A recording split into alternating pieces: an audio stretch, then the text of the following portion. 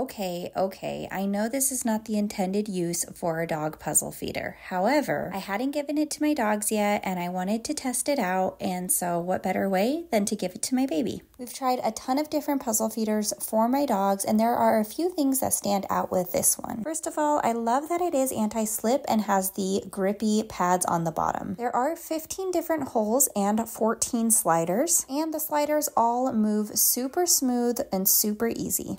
The holes are a good size, and this feeder does hold up to a cup of food. I am going to be purchasing a second slow feeder for my dog and giving her food in it because the slow feeder that we have right now isn't doing the trick. Overall, I'm loving this slow feeder, not only for my baby, but I'm sure my dogs will love it too, and I'll be sure to make another video on that.